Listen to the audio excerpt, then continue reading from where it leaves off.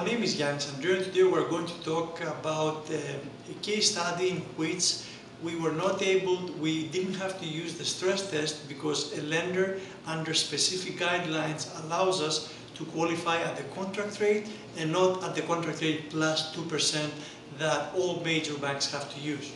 In this case, we have a purchase price of 3 million, 1.5 million is a down payment, the loan to value is 50%, the mortgage amount is 1,500,000, the interest rate 3.09%, and the client is qualified at 3.09, not at 5.09, which is what all major banks would do. So this lender has flexibility.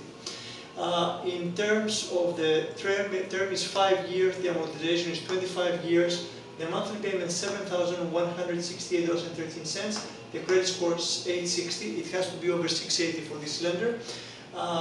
Credit history impeccable, annual income of 250,000, debt ratios 37 and 42% without the stress test. With the stress test of 2%, we wouldn't qualify. And this is the best lender for the client because of the fact that they do not apply the stress test.